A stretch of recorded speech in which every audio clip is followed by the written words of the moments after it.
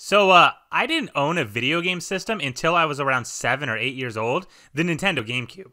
If I wanted to play video games before then, I had to wait until we were over at my aunt's house, who owned a Super Nintendo with 2 games, as far as I remember. Paperboy 2, which I was awful at, and Super Mario World, which I was also awful at. The difference was that the dogs in Paperboy 2 made me very uncomfortable, so I didn't like playing that game. I spent most of my time replaying World 1 and Super Mario World over and over, never really good enough to make it past the first boss. Eventually, I got better at games, though not by much, and when I got a Game Boy Advance and was able to play the handheld version, I was able to beat the game finally. Probably took me around 3 or 4 years before I actually saw it through to the end. The PSA, I wasn't a good gamer. My parents were very disappointed in me. Since then, Super Mario World has stuck with me as a game I regularly go back to and play, probably 4 to 5 times every year, whenever I recently beat a long game and want something small to hold me over. It's colorful and vibrant, and is probably the nicest looking 2D Mario platformer I've played, even compared to the newer games like New Super Mario Bros. Each world feels very unique, and unlike the previous games, it doesn't follow some strict world setup. For example, the third world is this sprawling cavernous area, while the fourth area consists of a bridge. The levels vary in both design and size, which I love. SMB3 had a flat terrain for every world, and the games before didn't even have overworlds. This game feels like you're actually exploring a vast landscape, with different shapes and environments, and that's what really sets this apart from its predecessors. This is also the first Mario game to have secret exits hidden within the level that aren't just warps or shortcuts. There are hidden levels, and even 2 extra worlds called Star Road and Special World that are filled with crazy and random levels to try out, many of which are significantly harder than the rest of the game. But on a smaller scale, there's plenty of hidden areas and fortresses that you can access by exploring the levels a little deeper. It's an added incentive to check all the pipes, search for hidden vines, and go through every door. As far as power-ups go, the game didn't do anything particularly special.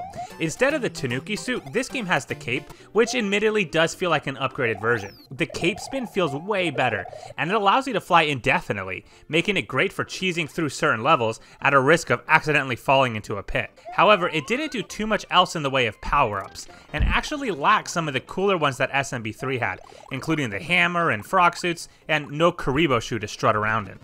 It did, however, have Yoshi. I mean, do I need to say more? He's just such a cute little dinosaur baby. I love him so much. In all seriousness, he's great. He can eat things, step on things Mario can't, and in a pinch, you can sacrifice him to the Mario gods to get an extra jump onto a platform, a fan favorite in Mario Maker levels. This is the first Mario game to really star Yoshi, and he's been an absolute crowd favorite ever since then.